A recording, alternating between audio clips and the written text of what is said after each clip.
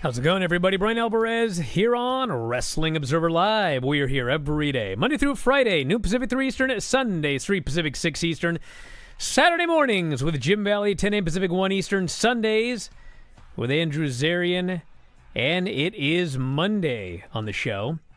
You know what that means? We had a lot to talk about here today. This was a very busy weekend. I didn't have a Dave show until Sunday, so I thought, you know what? I'm going to not watch anything Friday. I'll watch everything Saturday and Sunday. So I started watching Collision, and then I had to watch Rampage, and I figured I'll watch some more stuff on Sunday. Then I remembered New Japan was Sunday. And then I learned that the New Japan main event alone was 1 hour and 4 minutes long. So anyway, got a lot of shows to talk about. We got Rampage, we got Collision, we got SmackDown, we got New Japan. Talk all about that big main event and the Bryan Danielson-Zack Sabre Jr. match, which was quite awesome. Also got the Raw lineup for today. Got some matches announced for Raw, including Elimination Chamber matches. Got to talk about The Rock, Roman Reigns. We got AEW Dynamite on Wednesday with some big matches leading up to their next pay-per-view, NXT tomorrow. And, of course, a lot of news. We'll talk about Billy Jack Haynes when we come back from the break. And also, we have some good news. We had a 15-year-old high school student, Brian Pillman's grandson, Lexus King's nephew, helped stop a planned mass casualty event recently. So we'll tell you about that, as well as Bryan Danielson, Zack Sabre Jr. 3, New Japan, New Beginning, and Sapporo lineups. We've got Tony Khan talking Kenny Omega. Next week's Collision preempted. There's so much news to get into here today. If you want to text us, 425-780-7566. That is 425-780-7566. Brian at WrestlingObserver.com. At Bryan Alvarez on X. Back in a moment with more Observer Live.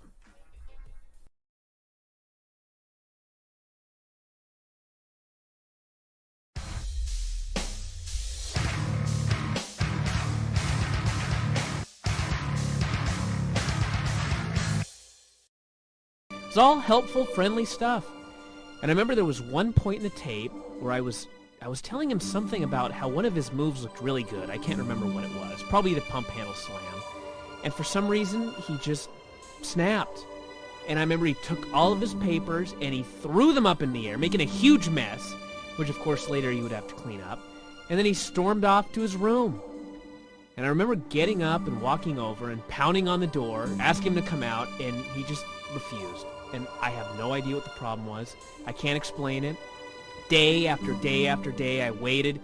He wouldn't come out for anything, not even to make my beef taquitos, which he's required to make each evening.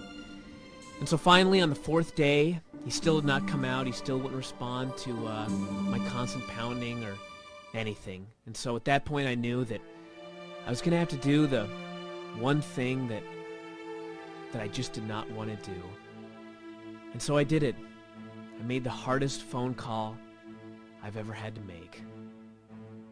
Man, that's weird. Where did they put him?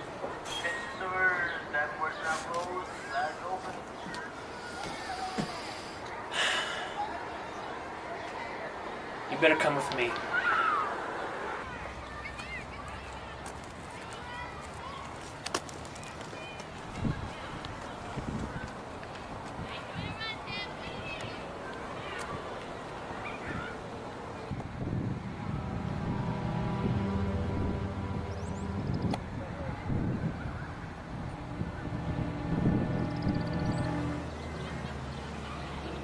Green Hill School for Wayward Youths. Youth? Isn't Vince 27?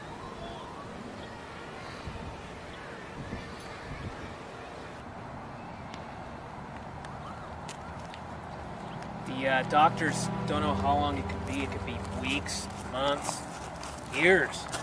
Poor shoulders.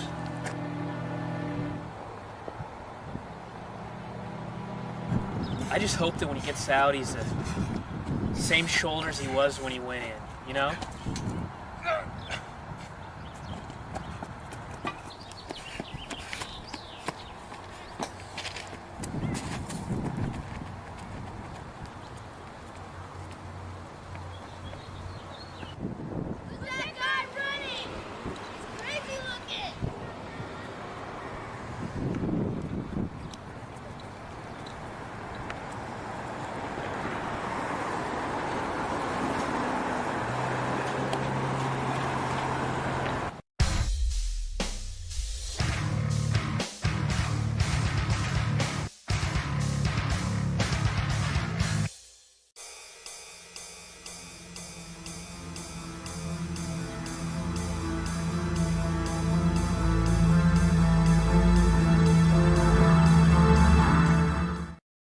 In the show, Bryan Alvarez here, Wrestling Observer Live. Mike Sempervive, also of WrestlingObserver.com. What a week. I think that's every week, but this is definitely what a week. So on Thursday, multi-hour standoff. Former WWE wrestler and Portland, Oregon standout Billy Jack Haynes was confirmed Saturday as a suspect arrested in the fatal shooting of his wife, Jeanette Beecraft. Early reports had the 70-year-old Haynes simply identified as, quote, a former wrestler. Although apparently there were, television news stories, and they just showed him right there. It's Billy Jack Haynes. But they did not name him in the press until Saturday. Same reports had Haynes uncooperative, prompting a shelter-in-place order for the surrounding neighborhood, 6000 East 100th Avenue in Portland. Police called the residence 10 a.m. local following reports of gunfire. Eventually, local authorities got Haynes to come out into police custody in a local hospital where he remains, as of this writing, being treated on an unrelated medical condition. So once he's released from the hospital, which may be days from now, he's expected to be booked into jail.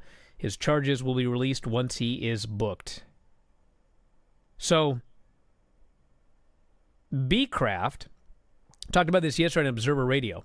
Billy Jack Haynes had a best friend who he'd actually known for decades. And his best friend, I believe his name was Todd, was also a wrestler. And years ago when they had the Portland Wrestling reboot, Todd was one of the wrestlers there. And he, I believe, was on the very last Portland Wrestling reboot television show in a tag team title match. And Billy had known him for years and years and years. And he was a power lifter, big jacked up guy. And he died last summer. And after he died, Billy Jack married his mother. And so Billy Jack was 70, and his wife was 85. And that is the victim. And I think more is going to come out in the next couple of days, but knowing that, you might be able to tie some stuff together as to what happened here, or what is alleged to have happened, or what Billy Jack told authorities. But anyway, he was definitely a weird guy, Billy Jack, and he'd done a lot of interviews, shoot interviews, and kind of one of those guys that people are like, wow, this guy kind of a weird sort of guy.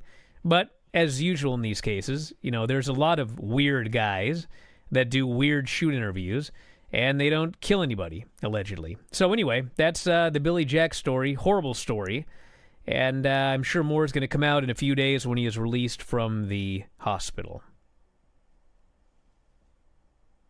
Anything you'd like to add, Mike? Not particularly, no. When it comes to that story, obviously it took some time for the police to come out and name not only the victim, but also Billy Jack Haynes as the one that did the shooting in all of the media leading into Saturday. It did mention that a professional wrestler lived there. Our own Jim Valley on his X/Twitter did note that even though they have not said it, he believed it to be.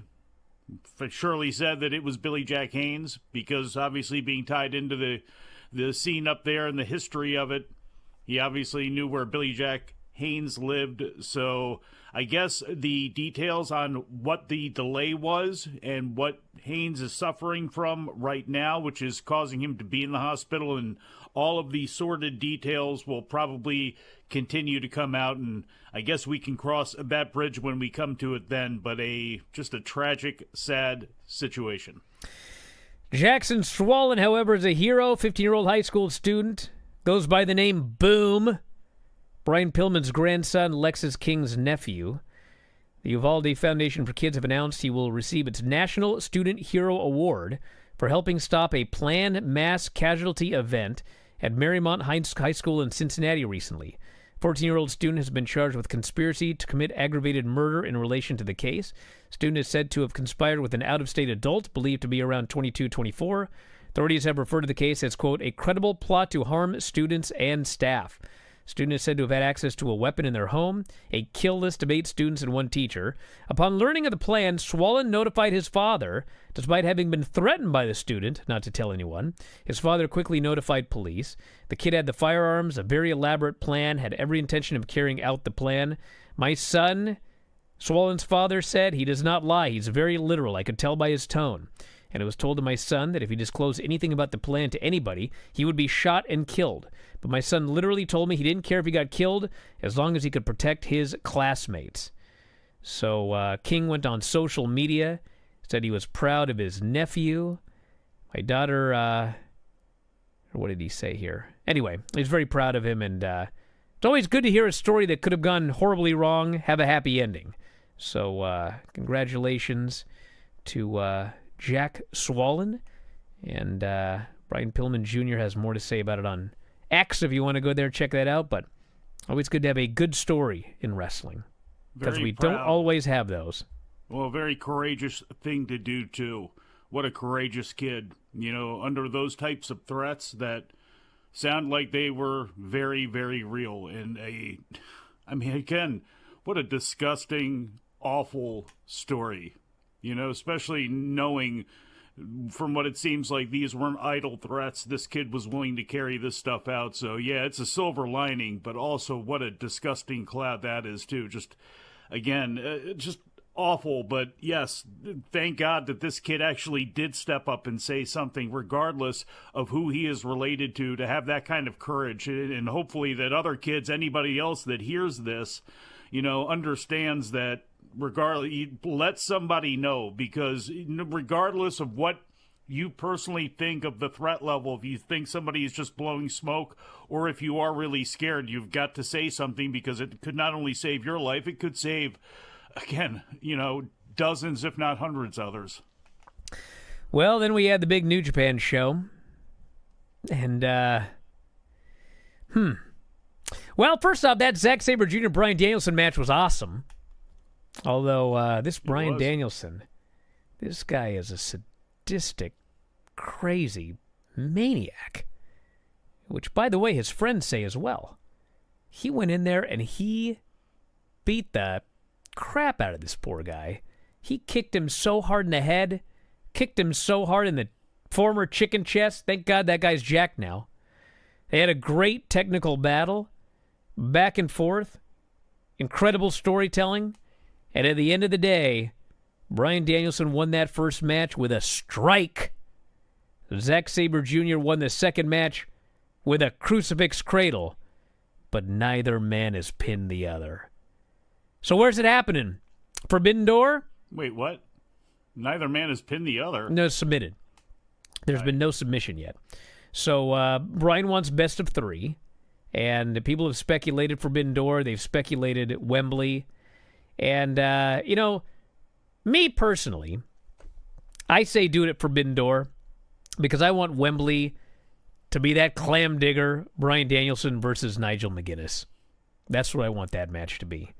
I don't know if that's what it's going to be, but they have they built that one up for a while. Neutral ground would be Forbidden Door, because that's a joint pay-per-view. They better be doing that match with Nigel, because he is way too over the top, I think, as a heel commentator. I think I have complained about that maybe when Filthy has been here. I think it is too much. And if you're not going to do a match with Bryan Danielson, then shut up about it, because on commentary, that is what you're building towards. If you're not going to do it, stop talking about it. Stop being that way constantly on the mic. They have to do it. They have to. And I hope he's cleared, right? I mean, he would be cleared enough to do a safe match with Bryan Danielson to save his... Well, hold on a second. That's the problem here. That. A safe match with Bryan Danielson? First off, you ever seen these guys wrestle each other? Yeah, I know. Second off, have you seen Bryan wrestling now? I know. God. Headbutts and whatnot. Lots of them back in the day. Too many of them. That's why they're both probably in the position they're in right now. Good God. And then we had the, we'll talk about Okada after the break, and we'll talk about the main event, which I think is still happening right now. I'm not sure. Back in a moment, Observer Live.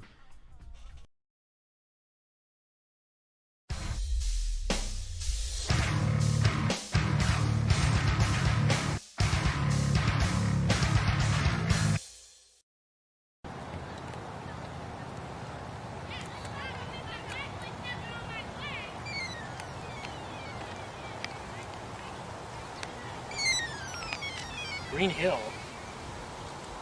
Hello. He's escaped. Do you know which way he was headed? Okay, thank you. Thank you very much. Shoulders.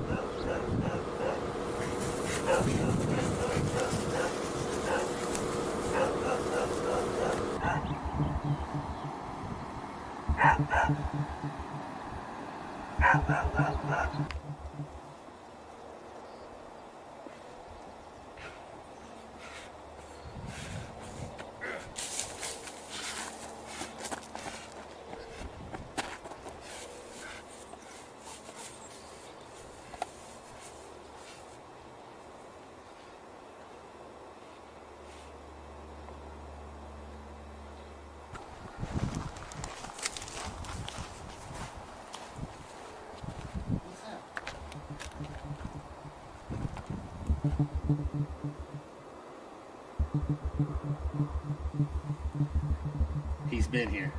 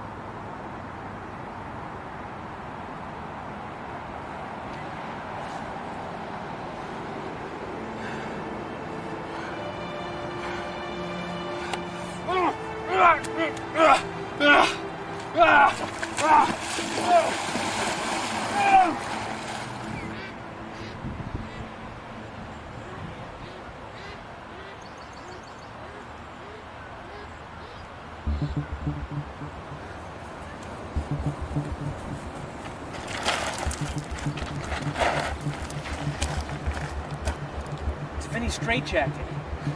I'm getting close.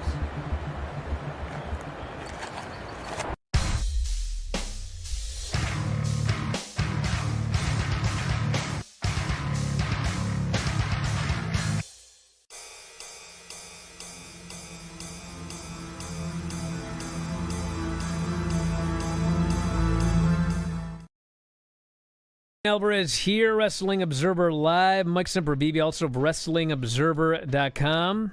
Did you watch the Super Bowl? Yeah, I tweeted about what I watched. You can go check it out on X. Will Ospreay, Jeff Cobb, Hanare, TJP, and Francisco Akira versus David Finlay, Alex Coughlin, Gabe Kidd, Clark Connors, Drew Maloney. What was billed as a War Games match. Which, I guess it was. I'm going to talk more about this with Tom today. But suffice to say, the show went, this match went 1 hour and 4 minutes, which ironically, for those of you who've been a website subscriber for a long time, remember 1 hour and 4 minutes? Crazy how things work in this life.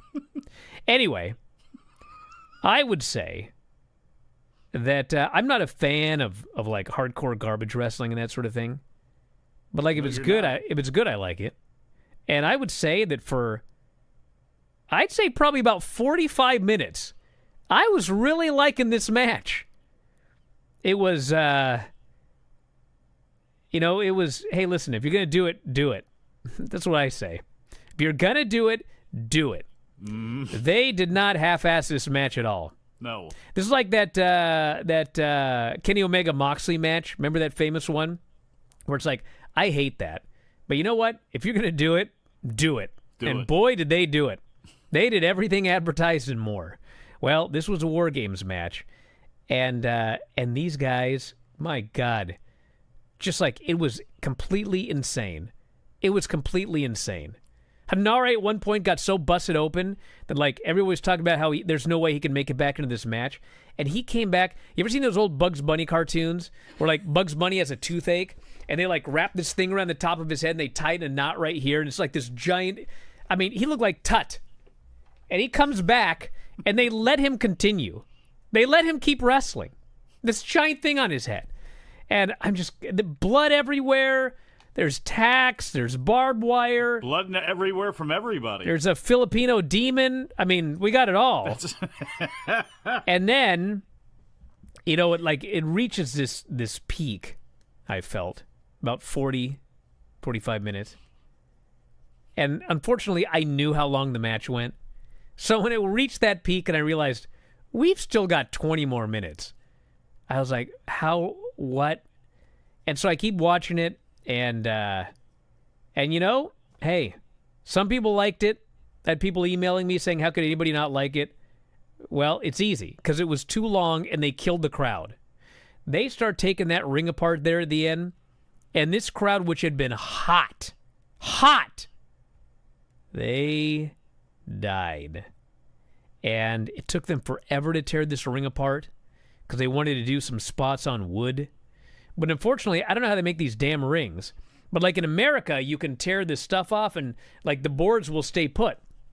Slam people on the boards or whatever. Well, in Japan, it was like a piano. Boards are going up and down. Oh. And then they start falling apart. And like, dudes, this is not like a spot. It's like what actually happened. They're trying to do spots, but then they step through a hole and they fall. Like, guys ever read Rumpelstiltskin? You know what happened to that guy? He got so mad when they finally figured out his name that he stomped on the ground and he punched a hole in the ground and his foot went through the hole and he was ripped in two. Do you know that? That almost happened here in this match. So it was way too dangerous there at the end. And the most dangerous stuff where they literally could have been split in two from the ding-a-ling to the brain, no one cared. Dead crowd. And then finally it was all five of them against old Will Ospreay. He sent old Akira. Ding-a-lings? I always say Akira, but it's Akira. He sent him out to take the bullet for himself. Was that the first car you had? They called him Akira all night. Don't yell at me. How do you say his name again? Say it in full? Well, I say it a lot of different ways. I say I say it however I feel. It's my damn show. He was a maniac because he was a maniac. He took a tombstone pile driver, and a lot of the match was about him storyline wise. But he takes when all those boards are bouncing up and down, he was insane enough to take a tombstone pile driver, and I don't know why somebody decided, and I can't remember who gave it to him, if it was Maloney or who it was. But don't do that. When boards are going up and down and you have the ability to, like, plummet to your death underneath the ring, don't do that. Necks were nearly broken in that match. Yeah, they were. Been better if he would have got tombstone into a hole. So anyway, it was Ospreay's the last guy there. He got killed. Yep. Trash panned on a barbed wire leg. Pinned. He was out of there. Oh, man. That was exhausting. Literally, as a viewer, I think I may have been as exhausted as maybe, probably TJP, because he was under the ring for half the match putting on makeup. I mean, it was, hey, I love the first 45 minutes, don't get me wrong. He's got a Muda-ish thing going here, folks, for people who are wondering what the hell is going on. He is transforming himself recently into a demon, yes. Yeah. Very Muda-like. And here's the thing with this match. When you don't do these things that often and you're throwing literally everything out there for this one big gimmick match that you almost never do. I mean, they're rarely inside a cage, almost never, let alone to have a war game style match with a bunch of plunder involved in it. You don't know when to cut it off. You don't know what your limitations are. And I think that's the biggest problem. I think the intention was good, and much of it was excellently done for the battle that they've been telling, because that's what, in the first part of the year, this has been their best storyline, has been the United Empire battling Bullet Club, knowing that Finlay is being built up and that Ospreay is on his way out of the company. So I thought they pulled a lot of that off really well. But yeah, it did go on. If you're going to watch this, you're going to have to invest some serious time into it. And we had the final match of Okada and Hiroshi Tanahashi, and I enjoyed it. Was it the best match they ever had? Not even close. No. Was it a playing the hits version of a good match? Yes. Yeah. People liked it a lot. What the hell else you want, huh? Maybe for Okada to lose, but you knew that wasn't going to happen. Yeah. Well, you know, Tanahashi's he's an exec. He's not a regular anymore. We got to be realistic here.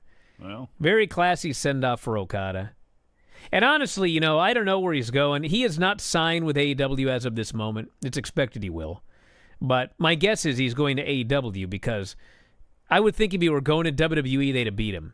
And the reason for that is because... yeah, right. If he goes... Well, you may be right. But the point is, if he's going to AEW, he can come back here anytime. There's no point beating the guy on the way out. He's going to be doing New Japan stuff in June. And, you know, Daniel Bryan's there right now for crying out loud. Bryan Danielson. But if he goes to WWE, he ain't coming back anytime in the next 5 years. Well, Nakamura didn't either. And Okada, if he wasn't, this has been now multiple matches since everybody's known that he's got a foot out the door, and they have not bothered at all, even trying. So, you know, whether that is everybody just kind of going, we'll just ride this like, you know, you go out the way you're going out. I'll be surprised. I've been very surprised they've gone with such a long exit tour, though. And it makes me think that he's going to end up with AEW, but it's kind of crazy that he's still going to have 2 more matches left after this one that happen to be in tag matches. Maybe he does take a L to somebody here, you know, along the way, but I doubt it. I doubt it. So that was the New Japan show, and that leads to a bunch of upcoming shows, including the actual final matches of Okada, which are multi-person matches. So if you're waiting for him to do some big singles job to somebody, well, he's not gonna. One of them's against United Empire, right? Well, we've got Okada, Ishii, Goto, Yoshihashi, and Yo versus Cobb, Great-O-Khan, Hanare, Akira, and Colum Newman. I guess he could do a job to one of them. Not to Newman. And then we've got his final match, for real this time. Okada, Tanahashi, Ishii, Goto, and Yoshihashi versus Matt Riddle, Jeff Cobb, Great-O-Khan, Hanare, and Francesco Akira. Do the job to Riddle, I guess, if you're going to do one, because if Riddle is going to essentially take Ospreay's place as the leader of that group, if that's the decision you decide to make, you can go ahead, have him lose to Riddle, and then later on down the line at Forbidden Door or wherever else you'd want to do it, you could do that match again if you wanted to. An option. So that's that. And you know what? If he happens to go to WWE, if we're fantasy booking the thing out, he loses to Riddle. Well, you got a guy that left WWE. You got him in New Japan, and he goes and loses to him. So you could, I don't know. There's ways that you could spin that if you wanted to. Collision preempted this coming Saturday. It will not air due to TNT's coverage of NBA All-Star Weekend. Show will air again in 2 weeks. February 24th.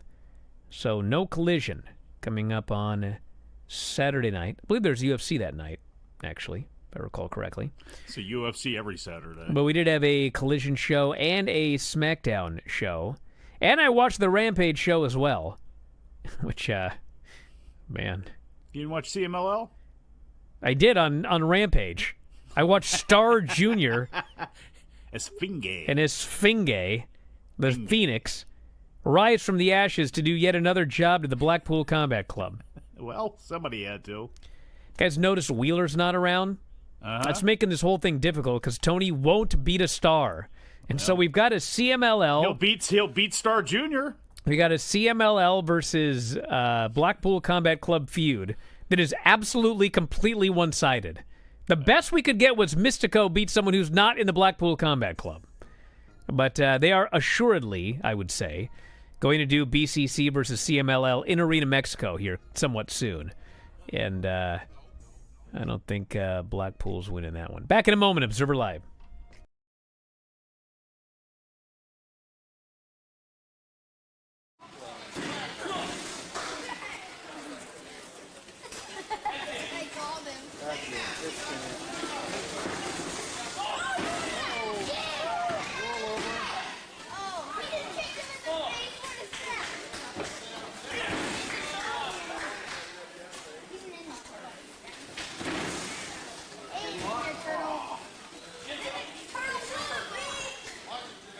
drop. Sorry, but you don't have your shell yet. That's it. Premium.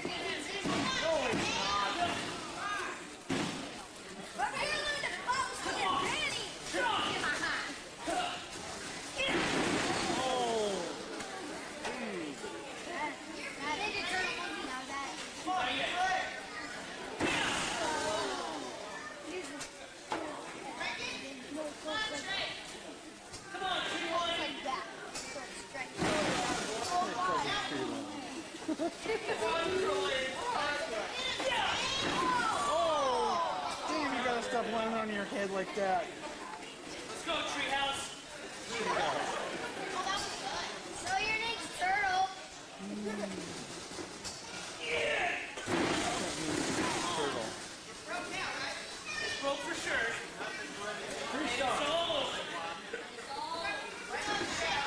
Figure four? A figure four? You can know the figure four?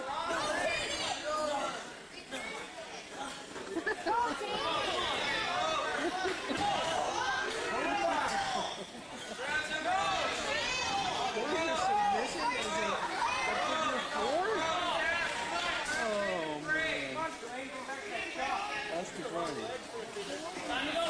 You said that 8 times now.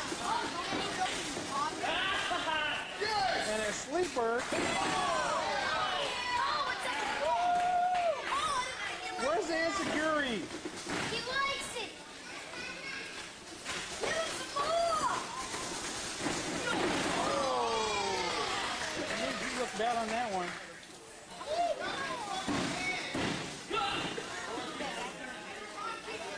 Drop it back. Just on that.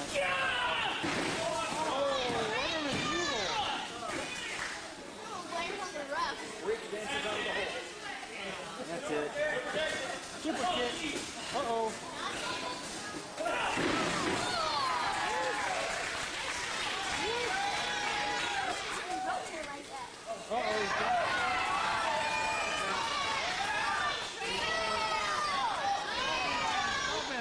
Oh, he gets crushed.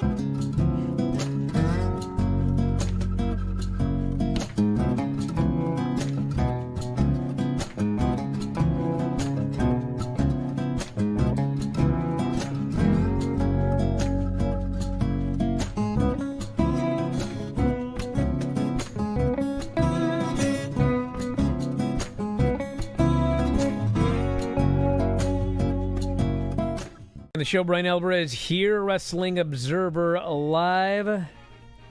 Mike Sempervive, also of WrestlingObserver.com. All right. So the main event of WrestleMania is The Rock. No, it's not. It's Roman Reigns versus Cody. What are they going to do with The Rock? Well, The Rock is not wrestling in Australia, everybody. Not sure how many times I have to say that. Said that for months now. I believe that the night one main event is going to be The Rock and Roman Reigns versus Seth Rollins and Cody Rhodes. It is not confirmed, but I believe they're doing a takeoff on WrestleMania 1, and The Rock will play the role of Mr. T, the outside superstar. Yeah. And then night 2 will be Roman Reigns versus Cody Rhodes, and Cody Rhodes will finish his story. Now, how they get there, I guess we're going to find out. But I can tell you this. I pity the fans. I can tell you this. I don't know if this was their plan going in, but Rock is going full heel. He's got Cody Crybaby shirts that are going to be available for sale, and he's going all in on this. And that tells me that I actually don't think that that this is going to be his last match. I think they're going to do Rock and Roman Reigns, maybe even next year at WrestleMania.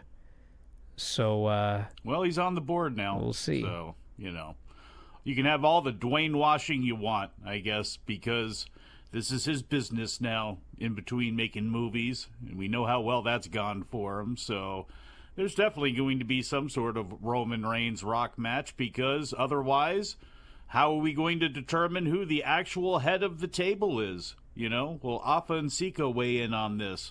What will happen when it comes to the bloodline? So that whole story still needs to play itself out on top of, or maybe even overshadowing, whatever happens with Cody in his run at Roman Reigns, which is all about taking the Universal / World / whatever heavyweight championship that his dad had in his hands at the Garden and was pulled away from him, which was the reason that he was going after Roman Reigns, but then decided, no, I'm not going to do that, but then decided I am going to do that, and yeah.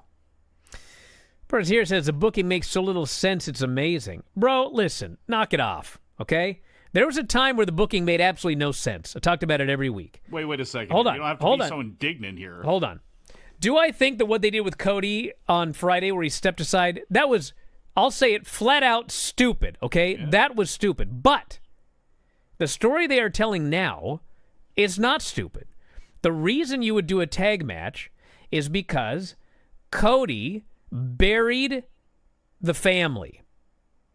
And Rock got very upset about that. You bury that guy's family, you're burying my family. He had a whole picture of the family tree.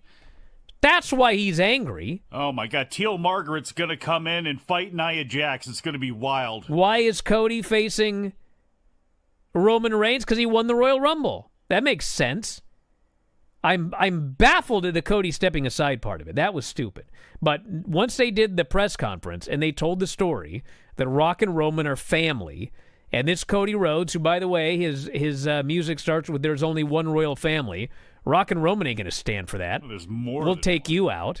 And then they had the big schmoz, and you know this poor geek Seth, who's just the geekiest geek that ever geeked. I mean, God. You know, that was my Seth laugh. I'm not going to get into his outfit. You can. You should. Get all the way into it. Go full Mr. Blackwell Bryan Alvarez on that outfit. Tell him what you think about that sorry outfit that Roman Reigns said he stole from Becky. Talk about it. He may have. Here's the thing with that outfit. He had bows on his shoes. I get it, okay? Famous people wear stupid stuff, okay? I saw it at the Super Bowl, allegedly. But here's the deal, okay? They did that press conference, and Roman Reigns is out there, and granted, he's just wearing a tracksuit, but, like, he's an athlete, dude. He looks like $1 million. Behind him is The Rock, who's got his 80s action figure outfit on. He's got the tight pants and the tight tank top. He's got muscles out of his ears, just looking gigantic. All natural. Cody's out there. He's got his suit on, total pro. And then Seth is standing there in that absolutely stupid outfit with those stupid sunglasses and those stupid shoes and that stupid jacket and the stupid pants. And he looks stupid. And like, how can you look at these guys on stage and not think, okay, we got 3 stars and then we got this clown. How can you like the Carnival Barker, not one of the main performers. He did. He looked like he should be, anybody want to go faster? That's what he looked like. Now, if you think, oh, Bryan, you always say this, you're an idiot, you're out of touch. Brother, between the outfit and the booking, nobody cares about Seth's belt. Nobody cares about Seth. They went on SmackDown, and they announced that we got to talk about Seth. I'll just read it from the report right here. It was actually hilarious. It was completely hilarious. So it's the show opens and we've got where's my SmackDown report? God, how many shows did I watch this weekend? Can't even keep track of this crap. All right, SmackDown. Hunter's in the ring with Adam Pearce and Nick Aldis, and he mentions it's definitely Cody Rhodes and Roman Reigns at WrestleMania. And crowd goes nuts. They're doing Cody chants. They're all into Cody. They're all into the match. And then he says, well, or Aldis says, now we have to talk about Seth Rollins and the world title. Absolute, complete, abject silence. There was no pop. There was no reaction. Nobody cared. And then he announces the Elimination Chamber match and on and on. And it's like, he is... I mean, it's bad enough that he's portrayed as having a title no one wants. But on top of that, he's out there looking like a complete and total clown. And it just drives me nuts. So, anyway, we'll get more matches tonight to go to Elimination Chamber. Should do an angle where, like, if Seth loses, he can't dress like an idiot anymore. He has to just, like, dress like a star. Like an actual star. Not a fake Hollywood star that wears silly outfits. You know, there was a story of a basketball player because, you know, like in any athletic endeavor, there's a lot of ribbing of rookies and newcomers that come along, you know, to welcome them into the clan and everything. And there was a story that there was one of the basketball players who dressed so poorly, instead of, like, you know, taking his suit out and giving him some nasty clothes, some tattered clothes to wear out as a rib, they actually got the guy a really nice, just plain suit, and that was the rib, was you actually have to, you know, dress like a human being for once and actually have something nice on and formal. That's what they should do for Seth. It should just be like a pair of, like, basic Air Force Ones, you know, just like some black track pants and, you know, a jacket or something like that. Just something completely different than what he is doing and what he is wearing. And I guess I'm wrong. I guess we're wrong because it seems to have worked as far as the ridiculous reactions that he gets. But yeah, I mean, the optics when it comes to some of he and Becky Lynch's outfits, I mean, they certainly have gone way past, you know, my definition of what fashion is, but, you know, I guess to each their own. Got the usual thing going on in the chat, you know, AEW fans, WWE fans, blah, blah, blah. The fact of the matter is, there are things that WWE does that are great, and there are things that they do that are stupid. And there are things that AEW does that are great, and there are things that AEW does that are stupid. And I'm sorry, I don't care what you think of the WrestleMania build. The rankings are stupid, okay? And I got even more angry because I was really thinking about that Adam Copeland segment on Collision. Daniel Garcia? I got so mad I was thinking about it today because Adam Copeland is ranked number 3, and Daniel Garcia is not ranked at all. So Copeland gets interviewed, and they're like, who do you want to face? You're ranked number 3. What title do you want? So he's in the middle of explaining that he wants Christian's title when Daniel Garcia comes out and he goes, you know, I've been winning a lot of matches too. I think I deserve that title. So the obvious thing is that Copeland should say, well, I'm sorry, I get to pick because I'm ranked 3rd, you're not ranked. They asked me, like they literally asked me what, but instead Copeland gets mad and he goes, well, we'll have to square off to find out who gets him. And I thought, this is so stupid. And you know what it made me think about? It's stupid because there's a much better way to do this, and it's much easier. And that is, you don't have rankings. Copeland wins a bunch of matches, which he's been doing. And then, last week, on Collision, in the main event, Daniel Garcia does not pin Nick Wayne, who never wins. He pins Christian. Then, when Copeland is interviewed about who do you want to face, and he brings up Christian, well, Garcia shows up and he says, brother, let me tell you something. I just pinned Christian last week, and I've been on a win streak. I deserve this match. Then it makes sense to actually book this match. And on top of that, the match is bigger because you've got Adam Copeland versus a guy who just beat Christian. That is bigger than Adam Copeland versus a guy who's gotten some wins over some guys, but also just went, 0-5 or 1-6 or whatever in the Continental Classic, and the story was he can't get a win. So instead, now we've got this thing where the rankings have gotten in the way. And the issue with the rankings, everybody, is not just that I think they suck, but it's a crutch, okay? The biggest issue with AEW booking is Tony Khan won't beat stars. He won't, okay? The BCC has not done one job to the CMLL guys, not one, because he's not going to beat Moxley, he's not going to beat Claudio, he's not going to beat Bryan Danielson. The one guy he would beat is Wheeler, and he's not there, so therefore, BCC just keeps beating these guys. If he wasn't afraid to have Daniel Garcia beat Christian, well, then you can easily convince people that Garcia should get a championship match. Instead, he won't have him beat Christian. So instead, what happens is, well, Daniel Garcia is going to win a bunch of nothing happening matches, and he's going to get ranked. Same with the Young Bucks. The Young Bucks, They could just say, well, they destroyed Darby and Sting after they won the tag team titles. Darby and Sting are mad. We want you at the pay-per-view. Well, no, they can't do that because they have the rankings. So now the Young Bucks have to move up in the rankings. Are they going to move up in the rankings by beating, big-name teams? No, they beat a nothing team on Collision, and then they're going to beat, Top Flight? They're going to be Top Flight on Wednesday, and then, whatever.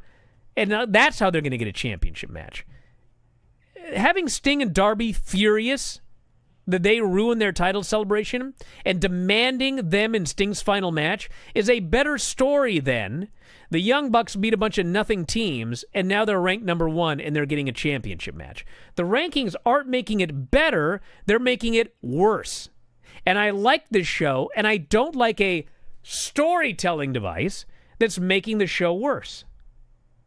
Yeah, it's a storytelling device that unfortunately can be used as a crutch, and for me, is just something that usually gets in the way too much. And this is a good example of it getting in the way.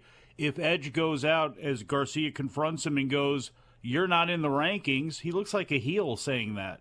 Now, he looked like a heel saying, "You're taking food off my table anyway," but that's kind of a different story. I looked at that as him kind of, big time in the younger guy right there saying, "You're not going to take this, from me," as opposed to a lot of people and how they're looking at it, which is he's literally taking food out of the mouth of his wife and his children. I mean, it's some of the conversation around that has been kind of crazy to me, but then again, it wouldn't be wrestling banter if it wasn't ridiculous. Back in a moment, Observer Live.